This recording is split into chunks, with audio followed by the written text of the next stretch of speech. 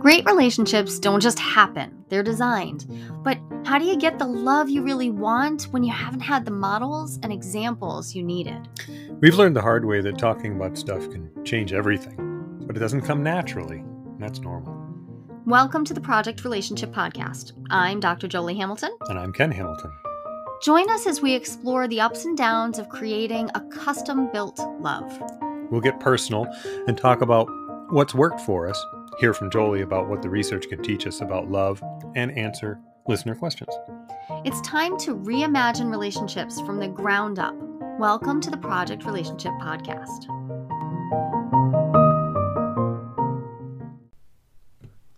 Today we're going to talk about trust. Trust. Yeah, trust from a few different perspectives. I want to talk about it from the perspective of relationship, obviously, because that's our jam, but also from both the building and the rebuilding. Which, in my experience... Which means we kind of have to talk about what happens in the in-between. If there's a rebuild, it means there's either been a breach of trust, there's lots of words we could use to describe what happens that would cause a rebuild to be necessary. But, we can't talk about trust without talking about Brené Brown. It's not possible, no. Right? You can't even look at trust on the web without looking at Brené Brown. Right, which is great.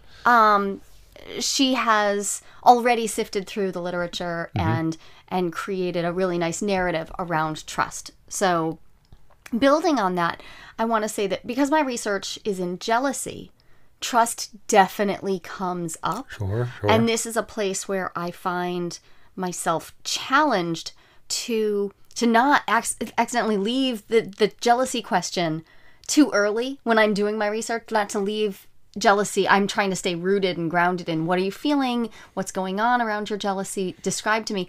And oftentimes people will veer off into stories about trust and how trust was violated. Okay. Without even realizing it, without meaning to. And those stories often displace a lot of the ownership somebody can have around what their levels of trust are. Okay.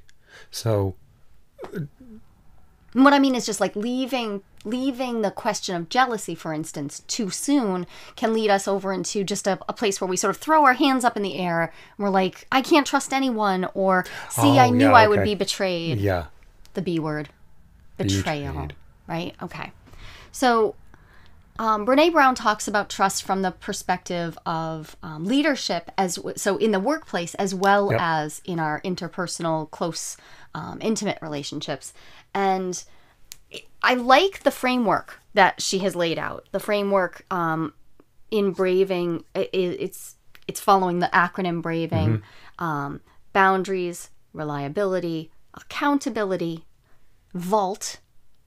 I like that one. Yeah, integrity. I have trouble with that one. Vault. Well, I like how she put it together. Yeah, okay. Yeah, maybe a little. Integrity, non-judgment, and generosity. So I'll just run down them again because they're not mine. They definitely belong to Brené. And boundaries, reliability, accountability, vault, integrity, non-judgment, and generosity. I like how they round out the concept of trust. But there's a lot there. So I want to have a pretty focused conversation with you about trust. So let's dive into the part I struggle with. Let's go right toward V in this framework of trust. Because I work with people very frequently. I'm working with people who are transitioning between monogamy and creative monogamy, or monogamy and consensual non-monogamy. And oftentimes people are struggling with what's theirs to share. The vault in the Braving model is about keeping confidence and not sharing information that isn't yours to share. And when we start adding other people to our intimate circles, now we have complexity. This isn't a bad thing, but I think a lot of us may have wrestled with this last in like high school. Right, about you've got like multiple friends. Your friend circle. And you don't necessarily know who's told who what, and you have to figure out what it's okay to share about. And we often don't do it well. And then there's gossip, Right. which is a whole other thing. So but the vault, the idea that I shouldn't be sharing your story isn't mine to share. When we start having multiple partners or even multiple close friendships, now it becomes a little complex to think, okay, what part of a story that happens between the two of us belongs to me and what part belongs to you? that is a complicated question. Yeah. And this is where I find there's a lot of room for growth.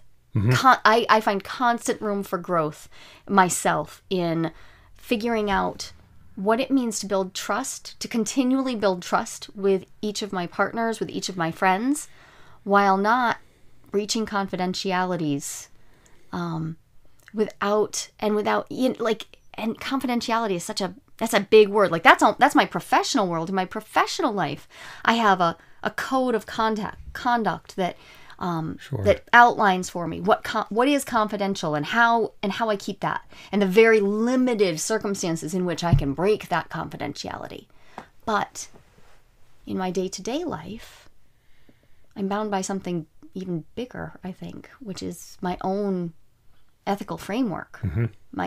Your understanding of how people will be affected by what you say and share. Right. Because one of the reasons we have professional bounded relationships to share personal information is because those relationships are one way. They're unidirectional and they can be cordoned off from the rest of your life. So sharing doesn't come up because I don't know anybody else in your life. So there's no one for me to share with. But when we're talking about friendship, whether that friendship includes, other romantic or sexual or intimate connection, or just intimate from the sense of platonic intimacy, when we're talking about that multiplicity, right away, I'm struck by how I can genuinely feel like I am acting in your best interest by sharing something that you've shared with me. Sure, yeah. Right. But am I building trust or breaching trust then? And there's no set rule about that, right? It's about our relationship and what you understand about what I have, what I will feel is okay about my story. Yeah. And so immediately I'm thinking implicit versus explicit agreements. You can get into a lot of trouble thinking, well, I know what they want. I don't need to ask them. Right. So I can share. So I don't have an explicit agreement about this, but I know them well enough. Yeah, and this is a quality that we often assign to the people who we love a lot, especially the longer our relationship goes on. I know them. I know you so well. I know better than you. I won't even ask you. I know what you would want me to share and not share. And that presumption can get me in deep trouble really quick. But it doesn't come up like deep trouble. It can come up with a simple thing like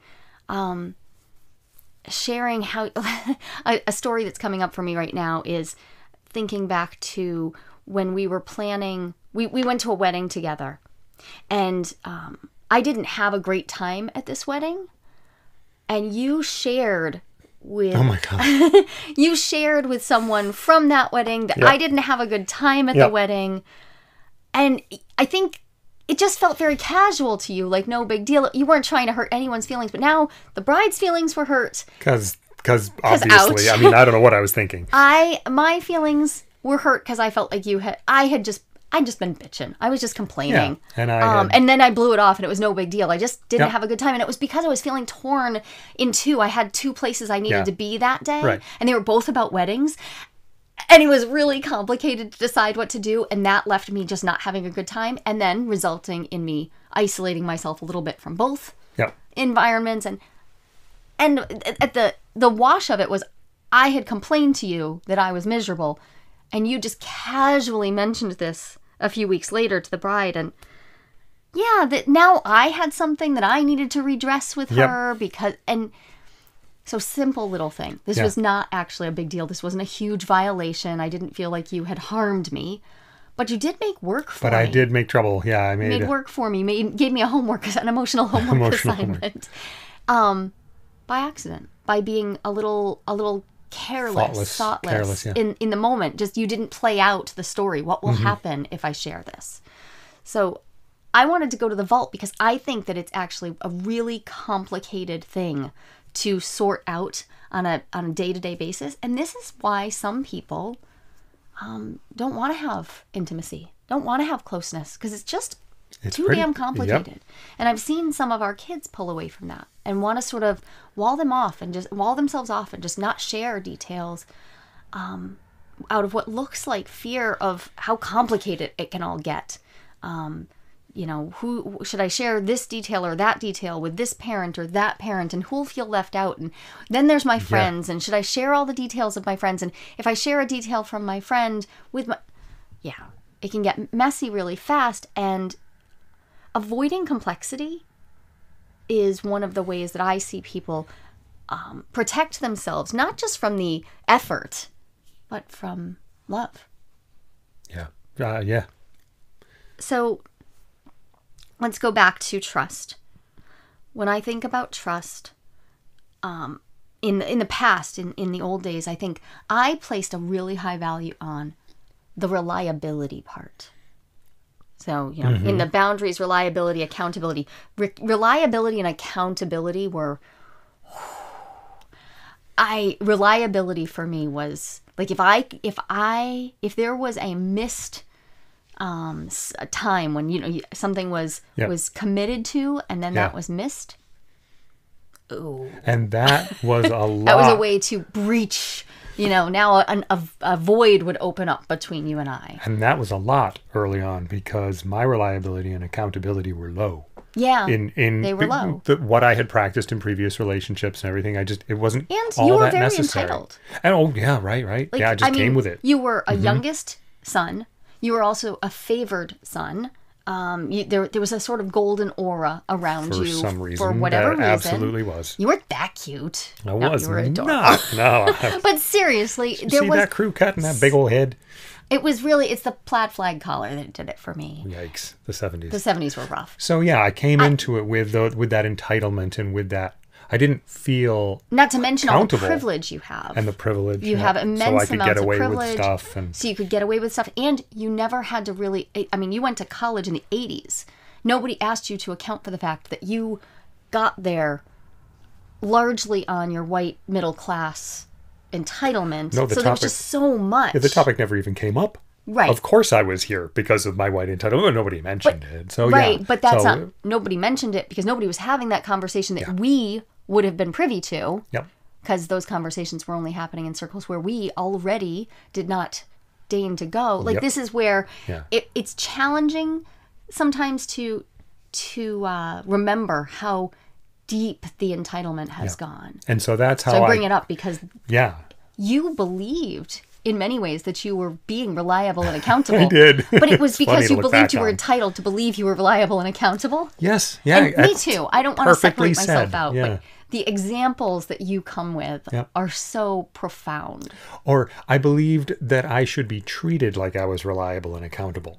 Yes. Independent of whether I acted that way. And if something happened, so accountability became actually a great tool for us in building trust in our early days of our relationship because I realized that you were not reliable the way I had imagined you would be. So in all those early days of love projection, like just imagining you to be a person who I had no evidence about whether you were or not. Yep.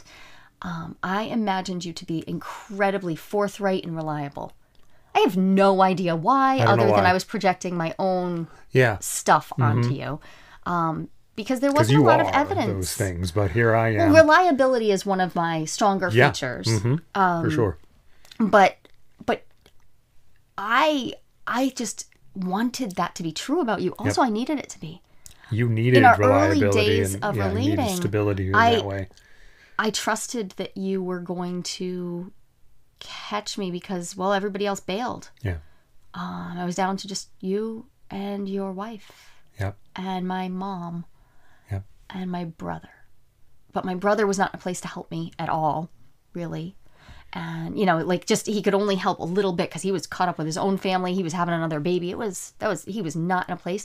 And my mom was incredibly ill and on dialysis 3 times a week and waiting for a kidney transplant.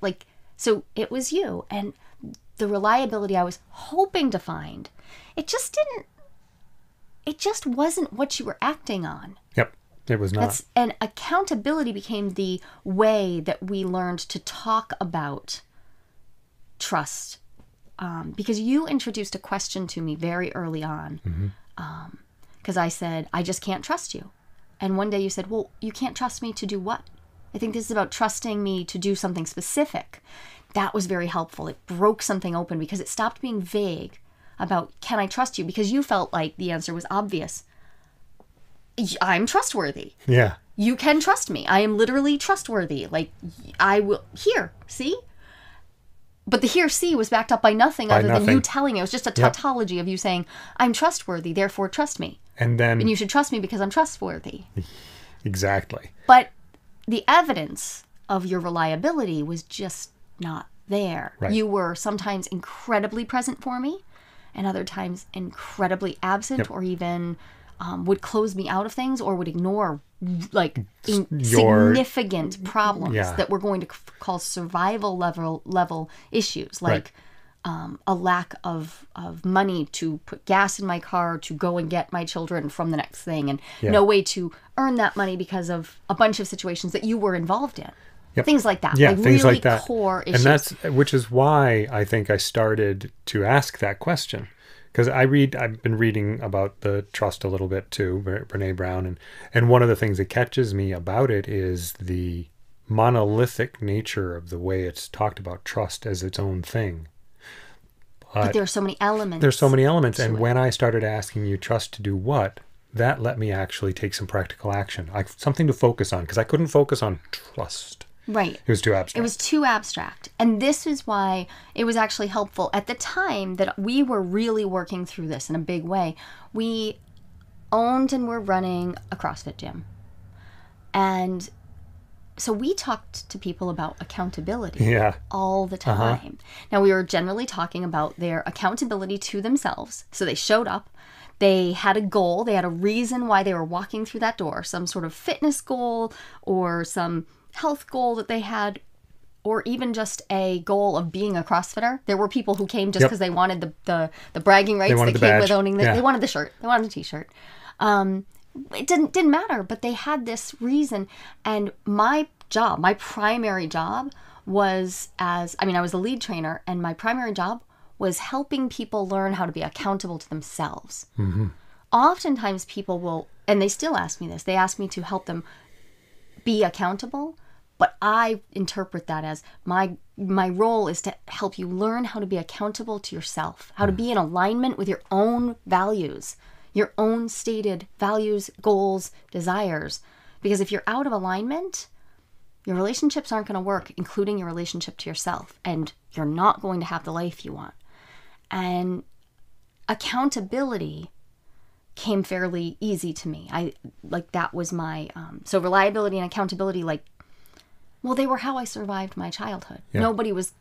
Nobody held me accountable, and it wasn't a reliable place. So I made a lot of systems for myself, internal systems to try to hold myself accountable. So you'd been practicing those things your whole life. Otherwise I would have not made it through high school, let alone, I just wouldn't. So I've been practicing, and when we started applying that to our relationship, it actually started through the exercise realm.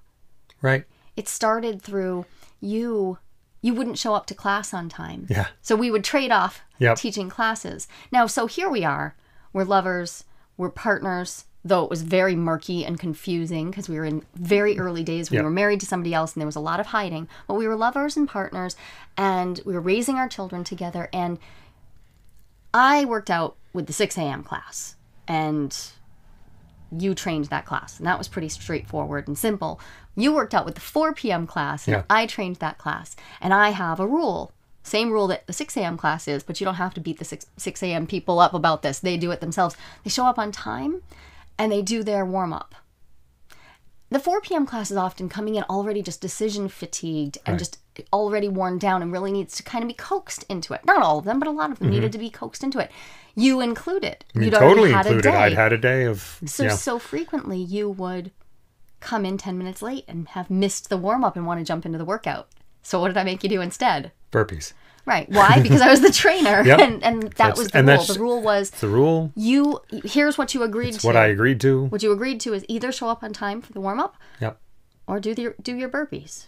And what I love about this is you couldn't deny the rule. We're standing in this room full of other people who you know are also asking to be held accountable, right. And asking Could to be. not So you had to do it. push back on that. Yeah, so that was. And that translated. Some practice. It did. It was practice, and it was practice for years. I mean, you must have done thousands of makeup burpees. Yes, it's true. No wonder your shoulders look like that. Right?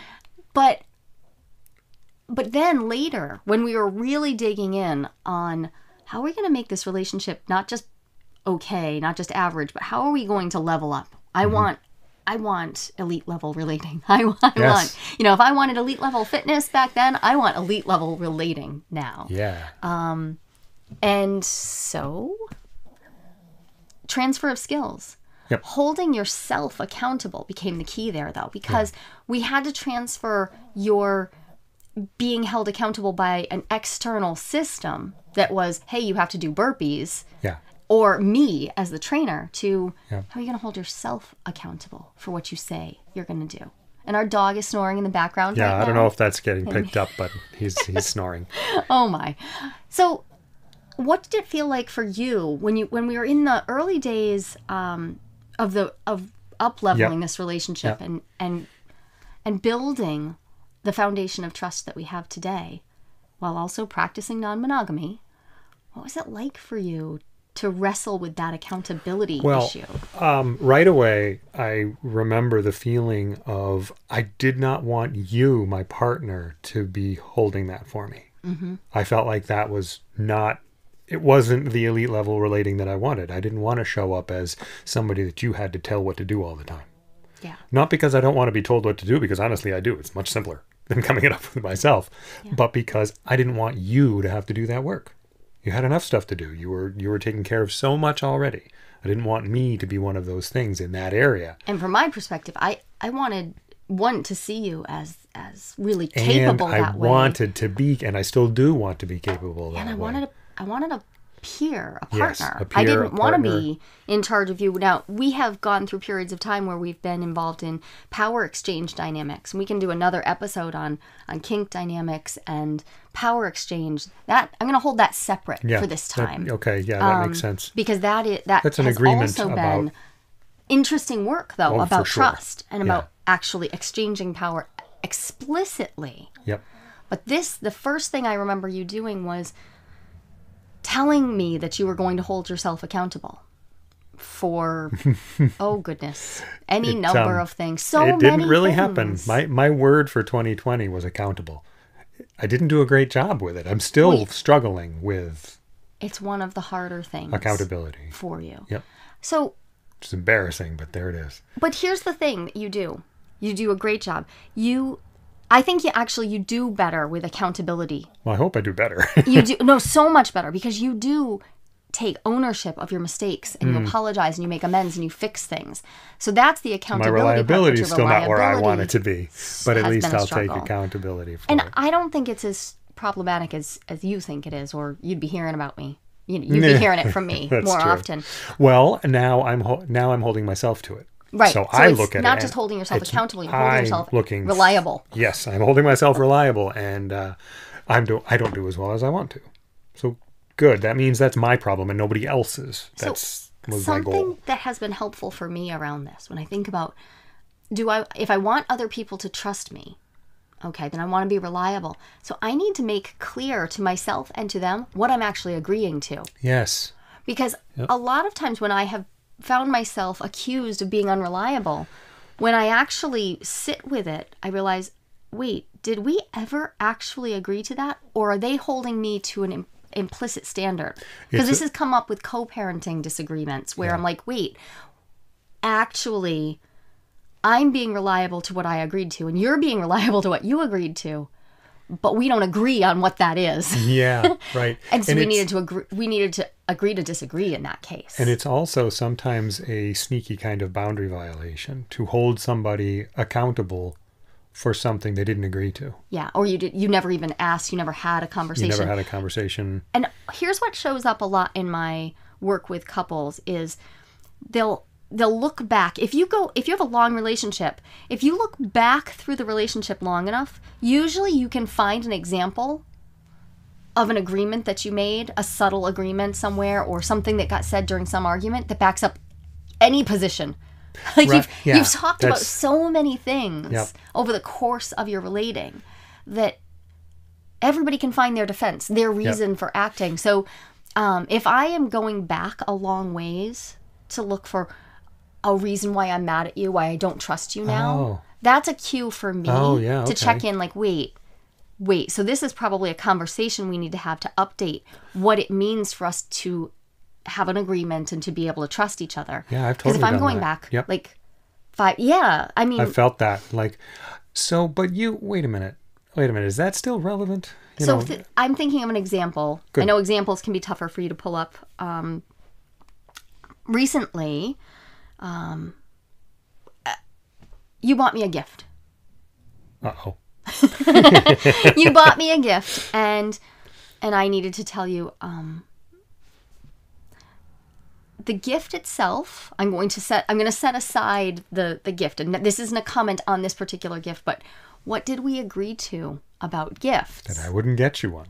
Right, and that we agreed to that because I have a whole bunch of feelings about getting gifts, but also you often get me things that don't fit, or they like. It's just been challenging for you to figure out what I actually want, or like buy me chocolate when I'm not eating chocolate, or off. Yeah. And so we had agreed in a good place. We had agreed on, please don't buy me gifts. Instead, what I would love is acts of service. Yeah. That works great for me. Like offer to take my car out and fill it with gas, or clean up the porch, or whatever. That fills me up.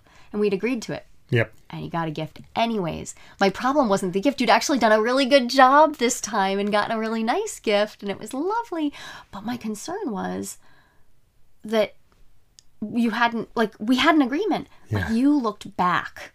You looked back many years, and you were like, but remember when? And you told a story about when I had been disappointed that there wasn't a gift. That story you were telling was like 10 years old. Yeah. Way outdated to the agreement that we had made recently. Like as recent as a couple months before, we had updated our agreement about what we do. And what gifting looks like for us. Because it's not that you don't buy me gifts, it's just that we handle it differently. We choose them together, things like that. Yeah. When I heard you going way back into your memory, I was like, oh, there we go. So what are you doing then? Defending. Just anything. defending. Just looking for an excuse. Actually, looking for an excuse. Looking to avoid responsibility for having violated the agreement we made. And because you're hurting in that moment. Like, there's real hurt. Here's the thing. I could see it. There was hurt because, first off, you thought you'd done a good job on the gift, and you did. And I tried to set it aside, but it's hard to separate. It's hard to separate, but we've gotten more complicated over the years.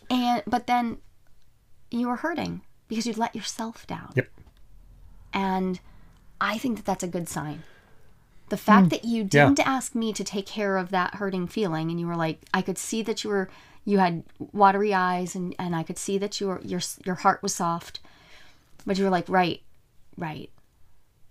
I'm telling myself a story from the old days to justify how I feel now. Yeah. But our trust is built on current agreements. Yep. Not on the fact that 6 years ago we said this or that.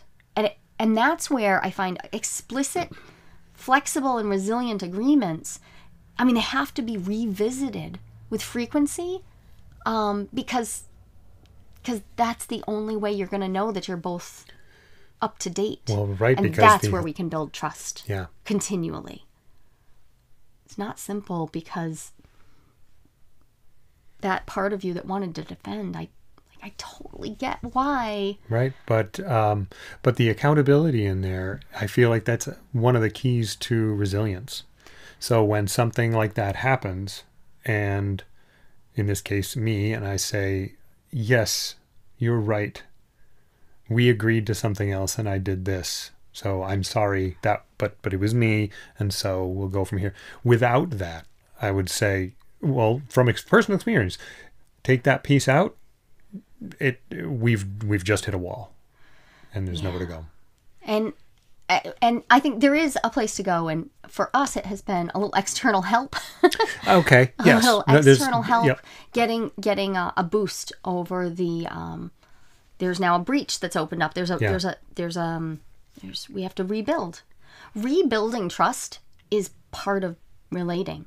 It's normal. I think that we actually find ourselves in a lot more pain when we expect that we'll never have to rebuild trust, because, in fact, we're always building and rebuilding. Yeah. And they don't have to be huge breaches, but we're living beings. This is just how it is. And when what you were just talking about makes me think about how much more calm you are describing this tells me that you're in integrity with yourself these days. That's a good point. So because when I'm not, I'm all panicky. I'm all over the place. Right. Yeah. And acknowledging your shadow, acknowledging that you don't get this right, is very helpful for feeling like, yep, I can build this trust from a place of integrity, because I know I'm not all good, all bad. I'm not going to get things right all the time. And the more I know about myself, so I know what to promise and how to account for stuff I'm probably going to do wrong, prepare for it and set up for success. The better I know myself, the better you can trust me. Yeah. Yeah. So the last letter of the framework, the braving framework, is generosity.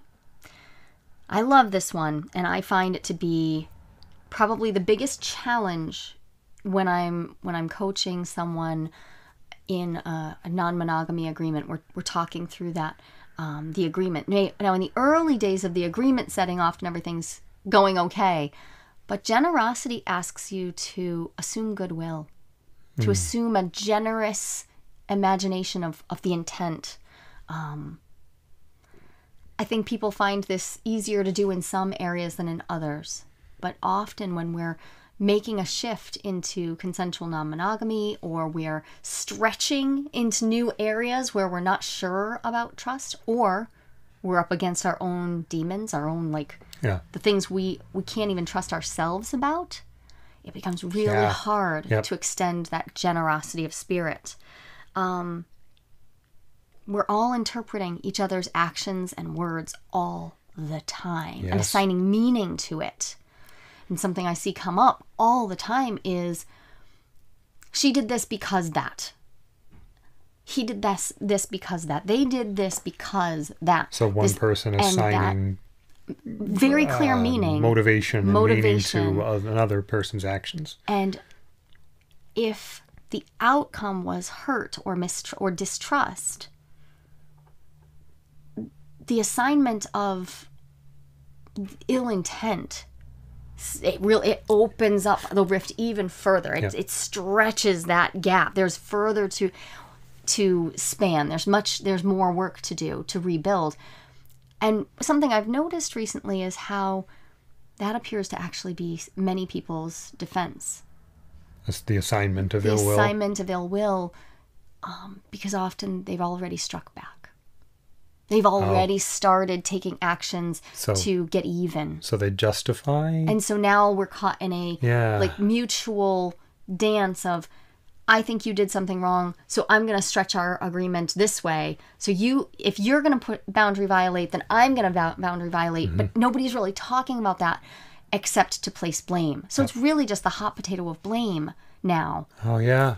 Right. Tossed back and forth across the chasm.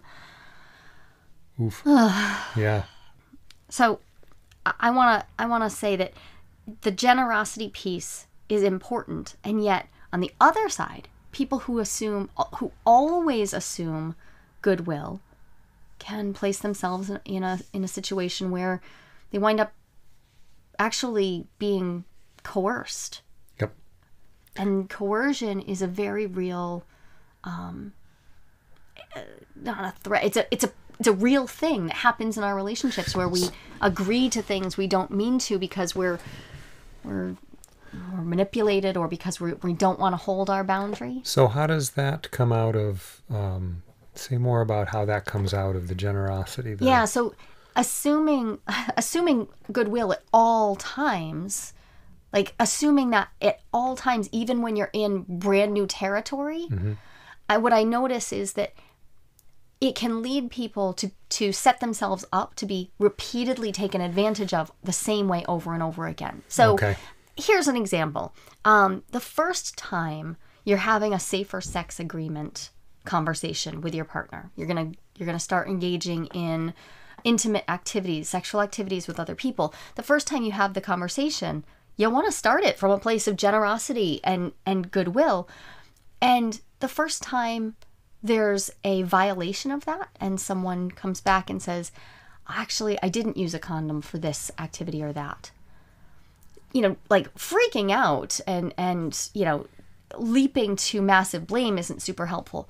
But neither is saying, well, I know you mean well, and not doing anything about it, and not even having a conversation about how that makes you feel, and just circling right back to, okay, so you won't do it again, over and over again. So the first time, okay, so what are the consequences of that? We need to get tested. Now we need to wait a period of time before we have unprotected sexual activity between us. There's like reasonable the practical consequences of the actions. But then there's the next step. So the consequences happen. And the next step is, okay, so now what's the agreement again? Okay, now we go out, we explore. And if you keep your agreements, now my job then is to move on and to go back to assuming generosity. But if you continually violate that, if you just continually like ask forgiveness rather than hold to your agreement. So if there's a pattern of behavior, assuming good intent for a pattern of behavior that violates the agreement you've got, it doesn't really make sense. It means the agreement isn't really holding. Yeah. Right? So now we have a question about the agreement. And we have a question to really, this is where I think it is really helpful to revisit the agreement, because the agreement isn't working. It's clearly not working for somebody either, or your partner doesn't want this agreement, and that's why it's not working. Right. Either the agreement isn't well communicated, or the boundaries aren't, or your partner is not able to hold to their agreements. They're not able to be reliable. One thing that I think comes up frequently, though, around trust is, what do I trust my partner to do?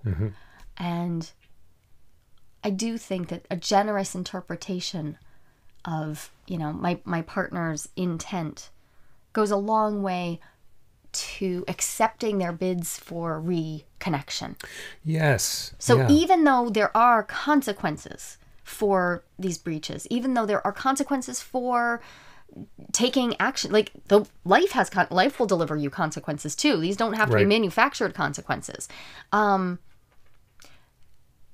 Reminding myself that you are a person who I have chosen to have a close relationship to, and that I want to be in that relationship, lets me turn back toward you and open again so that your bid for reconnection can be accepted. Yes, and that can be challenging, because I can want to turn away, run in the other direction, or pull away, or make yourself. You prove, or make you, so for every time you make a mistake or intentionally violate a trust, if I close up harder and climb higher in my tower of aloofness or grandiosity, and you have to climb higher and higher to get to me,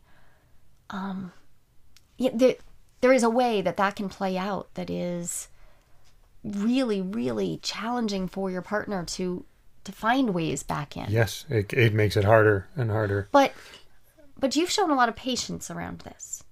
At times I have walled off, closed up, and you've shown patience with your rebids. Especially lately, I've seen you show more patience if I'm still walled off and closed up. I've seen you just slow down, and something that works well for us is to slow down and try to synchronize our breathing, even if we can barely tolerate each other's eye contact yet, and just breathe together for a while. until I can tolerate the idea that, in fact, you aren't evil, but you have either made a mistake or you have intentionally violated my trust, in which case I still want to get to the bottom of it in a way that lets me figure out what our next step is. And so that's something that over the years I've developed a trust in you that right now it looks like you don't want to, sorry, let me say this more clearly. In a situation like that, it looks to me like, okay, you need to like get away from me. But I have learned to trust that that's temporary, and that the relationship that we have is still at the foundation of us, and that there is a way back. Right. And I didn't used to think that. I used to think there was not a way back, and that this was the end of everything. The end, right? There could be an end point all the time. And so the constant disruption and rebuilding of trust over the years, and as we both develop skills there, that's what lets me believe in it. Yeah. And something I've been struggling with around trust has to do with dating and trust. There's a path you're walking as you start to date someone, and how fast you develop trust with them. It can be really complicated to figure out. I can be quite quick to trust certain people, and then they just ghost. They just disappear. Yeah. Or I can trust their words, but then I'm watching closely and looking at their actions and saying, I don't know this person very well, and their actions don't align. That's a clue. I have to look at that. So I want to just mention that I think the conversation around trust and how we build trust right from the beginning, especially in dating, especially with, dating multiple people and trying to figure out what feels like trust to us and how we want to build our new agreements, that deserves its own whole episode, because that is, I got the crap kicked out of me over this past year with people violating my trust, ditching me out of nowhere, or ghosting me, or just changing their minds with no explanation. And those are all things they get to do. But it has made it very hard for me to trust that that there is a line after which, I trust you to do a certain set of things. Dating can really kick you around, because we don't necessarily get to a spot where we have these clear agreements early on. Or even if we do have the clear agreements, everybody gets to change their mind. And changing their mind doesn't necessarily mean I'll ever get to know what the heck happened or why. Yeah. Yeah, so there's a bunch of stuff to unpack in shorter term relationships. And I'm doing a new study on jealousy, so I'm doing a lit review, and I was looking for real hard data on what defines a long-term relationship. And I was shocked to find out that the literature mostly just says, long-term relationships, because they're long-term relationships. The literature points in the direction of, short and long-term relationships look the same pretty much at the outset, and we only know that they become long-term when they become long-term. So we arbitrarily pick a time, and a lot of researchers choose the onset of sexual activity, which does not work for me, because I do not require a long ramp-up for that. That could be an hour and a half. How long is that? Who knows? And so it doesn't make any sense, but short-term relationships, by design or by that's the course of it, trust is going to look and feel different. Right, yeah. Just like it looks and feels different in the workplace versus at home. Yeah. Okay. I'm not surprised that this episode went could longer. Go on. There's a lot more we could unpack. I definitely want to come back to this, and I want to go dig into the research more, because there's a lot that I think all of us could learn about how to grow every relationship in our life, and to do some of the work that our communities need. Yes. To stop the constant, massive polarization. And it's around trust. So, to be continued. So keep talking to each other.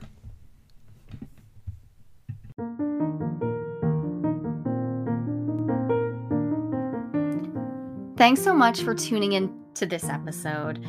I've got one more thing I'd like to share with you, and that you're just going to need to hop over to the website listentojolie.com. There you can grab my top 5 relationship guides for free right now. Go get those guides. They're great. They're easy to implement conversations that will help you take action in creating the love you really want. It's my mission to make absolutely everything talk aboutable. She managed to help me be able to talk about stuff that I once couldn't even imagine saying out loud. Now I speak openly with my lovers, my friends, my family, and you on a podcast. Out loud. Relationship work really can change everything. That really is a wonder. One of my favorite things in the whole world. So when you're feeling the rough edges, when things aren't going the way that you'd hoped in your relationships, I want you to remember that relationships can be messy, and that's good news.